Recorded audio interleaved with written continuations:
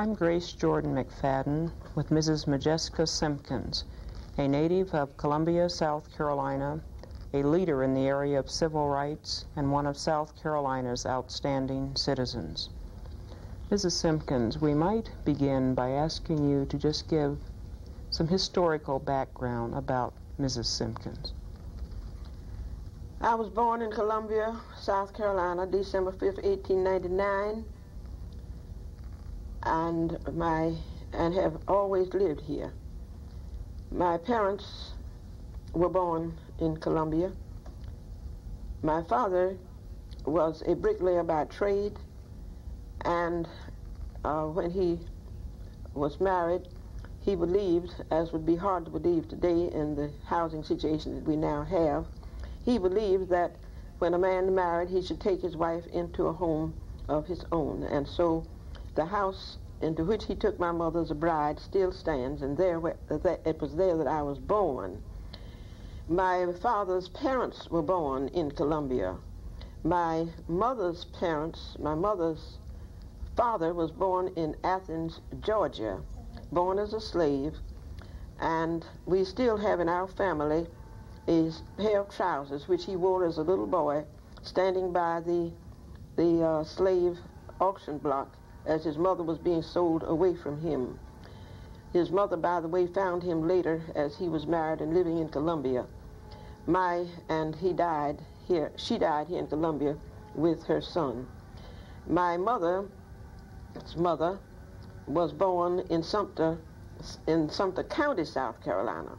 She was born as a slave and belonged to a family of Sealses, and had somewhat of the background of the Turkish colony that still, remnants of which still live in Sumter County. At one time, the descendants of those Turks, how they got there, I don't know, but up in recent years, until very recently, they could not go to either the white or the black schools. I don't know what their education situation is today. My mother was a teacher before I was born and stayed in the educational process in some measure as long as she lived. And my mother and father were fearless persons and taught their children that no one was better than they unless they behaved better than they did. And we were taught to respect all people without regard to race or color, or there was no denominational prejudice allowed in our family.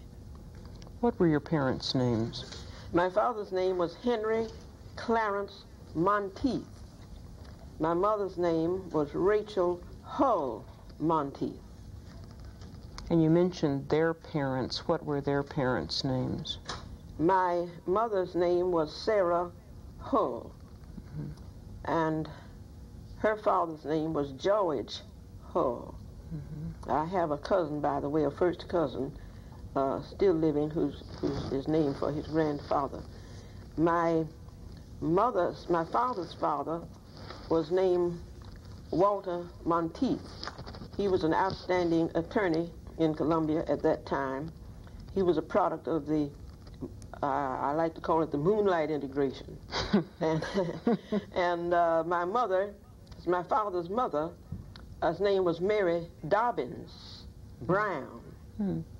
But my father was given and always wore his father's name.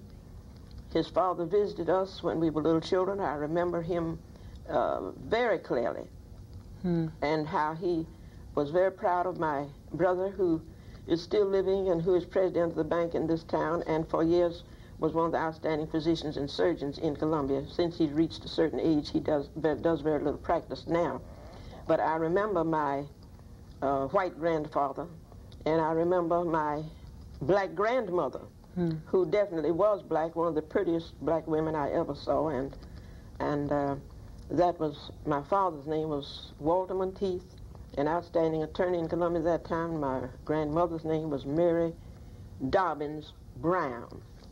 The Dobbins Keith Memorial Building at Morris College is named for one of her sisters who was outstanding in religious work in this state during that era. Were you educated in the public schools of South Carolina? No, I never went to public schools. We always went to private schools. I mean, the older children of us. Mm-hmm. At that time, Benedict College was supposed to give the very best education that could be acquired by Negroes. And the first day I went to school at Benedict. They had classes from the primer on up through college at that time. Mm-hmm. And the first day I went to school, I went to what they call the practice school at Benedict. And the last day I did my undergraduate work, I did it at Benedict. Oh, my goodness.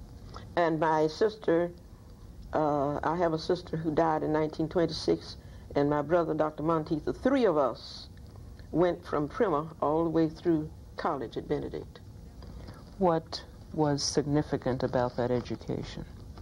Well, as you know, schools like Benedict and Claflin and Spelman and those schools were founded and nurtured by Northerners called Yankees. They came down, many of them came for nothing. They dedicated their lives to the training of the children of the freedmen.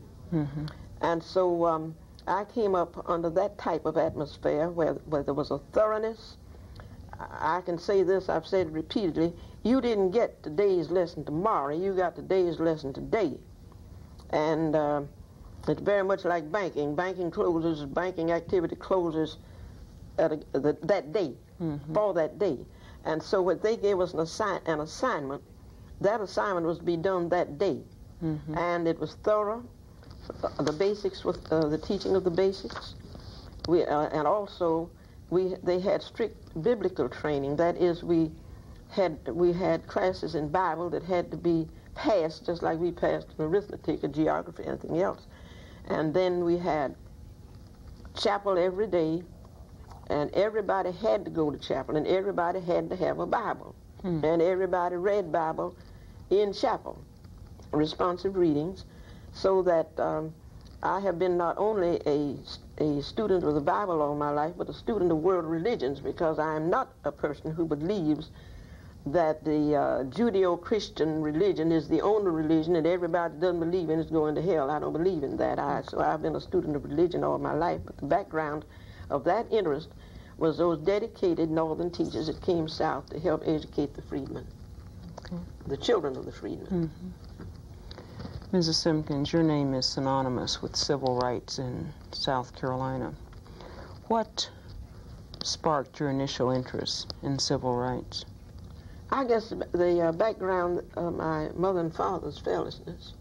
And my mother, the Niagara movement predated the NAACP. I guess you've heard about the Niagara movement. And they printed, as I remember, a magazine called The Voice. And my mother subscribed to that. And my mother was a great reader. She'd have her children sit around and listen to important things, particularly about what happened to our people. She read to us about every lynching. You know, there's a great era of lynching. And she read to us, you would think that a mother wouldn't read to her child about those atrocities, but she did. We always had a newspaper, a daily paper, and at night after we got through with the general run of the work of the day, we'd sit around and she'd read to us and explain what was happening. And so I think that we were inspired with the idea that we should dedicate ourselves to the service of the people, and that you didn't need honor for doing service, but you should be condemned for not doing it if you were able to do it. And that's been my philosophy all the way through life. I never felt that I should be praised and honored for doing what I had been blessed to be able to do. You were one of the founders of the South Carolina NAACP. What was the reason for the formation of the NAACP in South Carolina? The inequities in education, the fact that we had a white primary that shut us out of the electoral process. You know, all of us know quite well that the 13 colonists fought England on the cry of taxation without representation. And there, 150 years about after the Revolution, we were still being taxed without representation. And so we decided to go to we decided we needed an organization, and the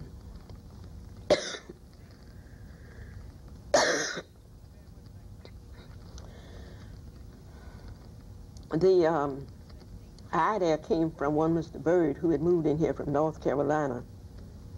And we came together. It happens that Mr. Bird and I are the only two living initiators of that group. That's Mr. Levi Bird? Levi Bird of Chirot. And so we decided on Mr. Bird's inspiration that we should have a state organization of the few branches that were organized at that time, which were perhaps about 7. And then we called together the representatives of those branches, and then we decided that we would make our first fight for the vote. Now, you know history, you're teaching history, and the young people in school know history, and that during the reign of Ben Tillman, the black people were totally disfranchised. Ben Tillman, as you would read in the in a book by one Mr. Jordan, who is now dead, the history of Ben Tillman totally disfranchising Negroes in South Carolina. And prior to that, I mean, then they had what they call the grandfather clause, which meant that if your daddy voted for Wade Hampton, you could vote. Well, a whole lot of his daddies voted for Wade Hampton because they were slave masters and slave masters' children. But they weren't going to own their granddaddies, you know, publicly so they could get the vote. But anyway, when the grandfather clause went out, then they brought in you'd have to be white and 21, and then later they brought in this literacy thing. And we would go and appeal to the Richland County Democratic people here, and they'd say they'd take it under advisement. And so finally we got tired of appealing, and we decided that we would go to court. And eventually we got the vote under the Waring decision. Well, then it went on up Supreme Court, but it started with the Waring's court here in Columbia. We were not interested only in the vote, but we realized that early, and had realized some years before, that the only salvation was going to be at the ballot box. So we were concerned about the vote. We were concerned about the fact that black teachers teaching the same classes, doing the same work, for instance, in the city schools of Columbia, which was supposed to be the most outstanding system in the state, black teachers, or Negro teachers at that time, that's what we called them then, they were paid just about half as much as white teachers were paid for doing the same work. And we were able to get little inklings and news about that, you know, and sometimes you'd be standing in line in the bank cashing your checks, and you'd see what the other one got right in front of you, you know. And so the inequities in education, that is in school buildings and in teacher salaries. And then, you know, you talk about the transportation, all this hullabaloo about busing. Why, the white people were the first ones to ride in the buses, and they didn't let us ride in them, you know. My mother taught for years, and they'd pass her children on the road, and sometimes the bus driver would find it was a dirt road then in front of her school. He'd find a puddle that he could run into and splash the mud on the colored children and spit out of the windows on them and all like that. Passing the no good black school to go to the best they could find, the white school, which none of them would fit because they found in the First World War that the whites trained in what they called the best white schools couldn't come up with whites from some other areas. So the education, the inequities in education and transportation to schools, the inequities in provisions for schools. For instance, at my mother's school, where they had 5 months. First they had, when we moved out there, they had 3-month schools. Then they went to 4 months, and then if they wanted 5 months, the parents would have to get together and give children struts and box parties and other kind of things like that, and maybe pay the teachers another month. They'd pay the teachers.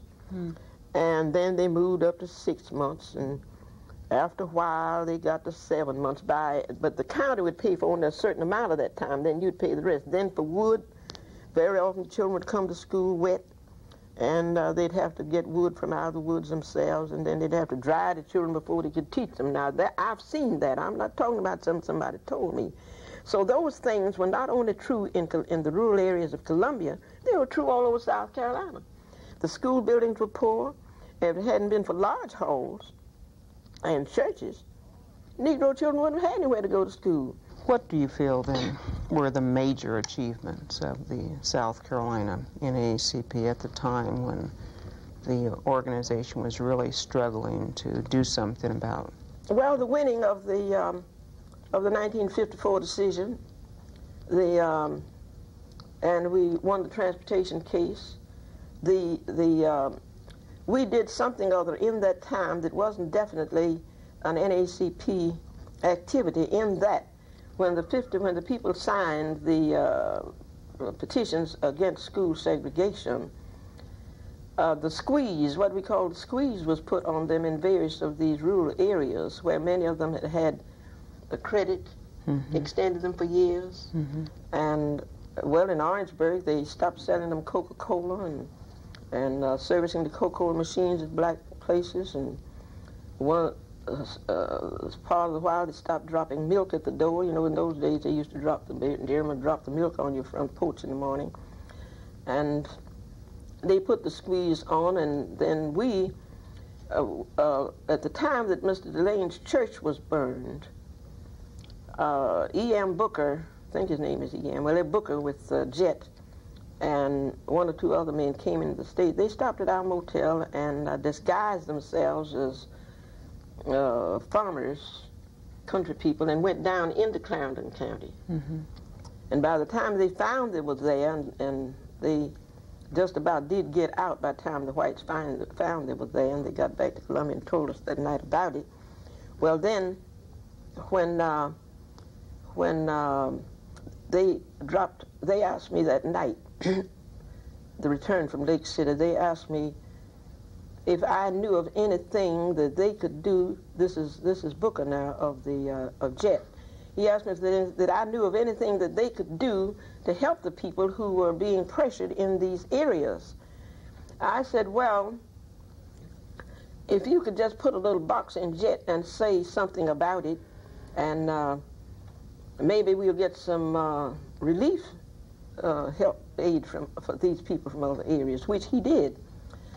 And then clothing and food and medicines and candies and for Christmas and all like that came in, just flowed into the South, and we dispensed it through NAACP. Is the South Carolina NAACP a necessary and viable organization today, or has it outlived its usefulness? I don't say that the NAACP has, the NAACP as a conference in South Carolina is not serving the people. And I'm not saying something here that I haven't said openly on radio and in public in various places. It's because the administration, since the late 50s, has gotten too close to the power structure. They've just actually sold out to the South Carolina Democratic Party. So that the black vote, it is felt that the black vote just belongs to the Democratic Party. I have nothing against the Democratic Party or the Republican Party, but I'm saying that no organization should feel that it has the black vote in its pocket. But when you find that they just about know, well, evidences that you and I know about would make you know that, well, when the elections are coming up. But I'll say this. When you go to an NAACP state conference meeting and you see all the big dogs of the power structure there at the dinners and at the meetings, then you know there's a dead cat on the line. Because they didn't come where we were when we had the type of organization we had in the early days of NAACP. So the administration of NAACP has gotten so close to the power structure that they cannot fight for the necessary things that black people need in South Carolina. Muhammad Ali will tell you that when you go into a scrimmage and hugging the man, you can't hit the man, see? And so you got to get far enough from him to get your punch in. And so when the power structure of NAACP is so close to the power structure of South Carolina that they can't fight for the people of South Carolina, as many problems we have, I said, no, it's not a viable organization. How do you alter that? I don't know, except you turn the river through there and wash all that bunch of cats out and start over new. But it's not going to, under the present administration, it's not going to, and I'm not reflecting on the president. I think he would like to do a good job, Dr. Gibson. I am reflecting on the conference office proper. I think in a way the NAACP from top down has gotten soft. Because the NAACP has always tried to put up the front that they are the one and only. But so many other people have contributed to the movement. And the fault that Wilkins and those always had against me was that my philosophy has always been, I will travel with anybody that's going my way. You see? And that's the reason they soured on me when I signed the petition for the Communist 11, because I said that if any time you trample on the rights of one person in America, you eventually may trample on the rights of all. So yes, I signed the petition for various movements. And so that's the reason they wanted to call me a fellow traveler. But I haven't had to make a strain to do it, but I vowed long ago that nobody would own the mind of Modjeska Simkins but Modjeska Simkins. That's the position I've always taken. Your niece, Henri Monteith, was the first known black person to enroll at the University of South Carolina since Reconstruction. University of South Carolina. What were the circumstances that led to that enrollment? My sister vowed, she died of cancer in '69, I think it was. She vowed that if it was the last thing she did, she was going to open the University of South Carolina. And so she decided, she talked to the NAACP, Perry being the attorney counsel at that time, and she decided whatever it took, she was going to have her child be the client. She was teaching in the city schools. A number of the Negro teachers said, you don't know what you're going to do. You're going to lose your job and all like that. Well, she went on and started the case. And by the way, until she died, she had her job in the city schools. She started the case. It wasn't finished in time for her to, for this child to get into the university at the beginning of the previous year, which she came in. And her children were reared in Catholic schools, and she sent her to the Catholic college up in Maryland. And the case was going on during that time. Judge Martin was the judge in that jurisdiction. And so on one occasion, a friend of mine was driving Judge Martin, and Judge Martin sent me a message. He said, now, and these were the words, he said, you tell her that there's no reason why the decision in that case should not go, should not be favorable. And you tell them if it is favorable, I want them to bring that gal back here to the university. Now, those were his words. That's just the way the judge told my friend to tell me. So I said, well, you tell the judge, don't worry, she'll be back. And when the case was decided, we brought her back down here. They decided that it might be safer for her to stay on the campus that year. And I think that's when they built that building, that fence, rail fence down there on Pickens Street. And they had plenty of security and protection and all like that, but there wasn't one iota of trouble. But my sister knew that she had cancer then and that eventually it was going to be the victor, but those were her words to me. She says, the last thing I do, I'm going to pop that university wide open. She made up her mind to that, and that was the last big act she did. She did a lot of other things in the field of education, but that was what she was determined to do. That was her dying wish. Mrs. Simkins, this December, you'll be 80 years old. Yeah. And you've lived a long life of viable service and have met a number of very interesting people. Who are some of those persons you've met who you feel have made an impact on society? I have met all the civil rights stalwarts and people interested in civil rights and labor. John L. Lewis, the Ruther brothers, Harold Ickes, Clark Foreman, who founded one of the founders, and by the way, I was one of the founders of Southern Regional Council, and Clark Foreman was one of the founders of the Emergency Civil Liberties Committee. President Johnson. On the other side of the coin, Strom Thurmond. and I could just go down the line. But Mary McLeod Bethune, we were on the committee. We were directors in the Southern Conference as well as in the Southern Negro Youth Congress. And I could just go on name. I have met all the stalwarts of the last two generations. I mean, they all don't come to me now, but Hubert Humphrey, from way back, you know, from the 1948 convention, and I could just name a long list, but I've touched them all, or they've touched me one way or the other. Mrs. Simkins, we have just tapped some of the vivid recollections that you have. You mentioned the great people you've met. You're one of the great people I've met, and it's been a pleasure talking with you. Thank you.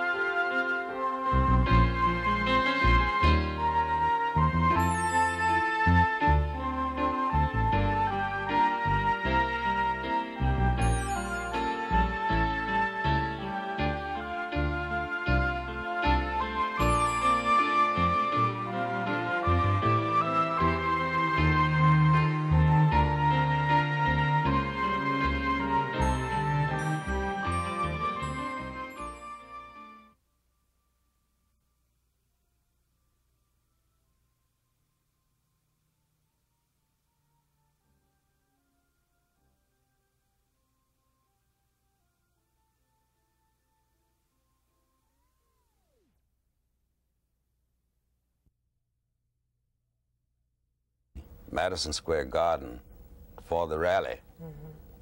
It evidently aroused some concern because they wanted to know who was going to back it and who was going to pay for it. And the Brotherhood underwrote it. But fortunately, they did not have to spend a penny because the contributions that night, I think the entrance fee was either 25 or 50 cents or whatever that was, small sum, paid for the renting of the garden. But the Brotherhood had the courage to underwrite it. And at that meeting, which was a scene I think I'll never forget, the garden was packed from top to bottom. And other trade unionists had reserved boxes and participated